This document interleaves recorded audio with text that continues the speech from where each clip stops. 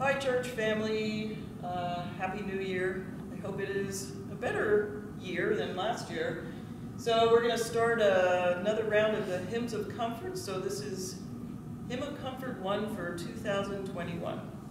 I'm going to start out with a song called Trust His Heart, written by Eddie Carswell and Babby Mason.